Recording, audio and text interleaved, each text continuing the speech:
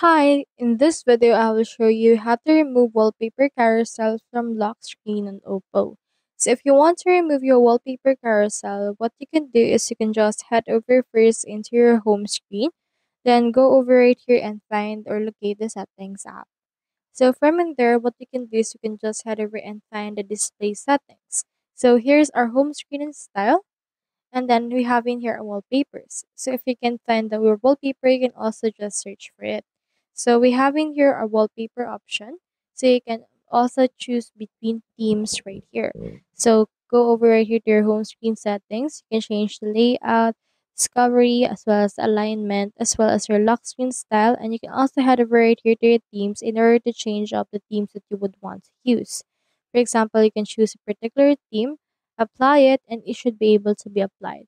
During that way, we'll actually remove the wallpaper carousel and change it with the one that you have chosen. So that's all there is today, and I hope this video helped you out.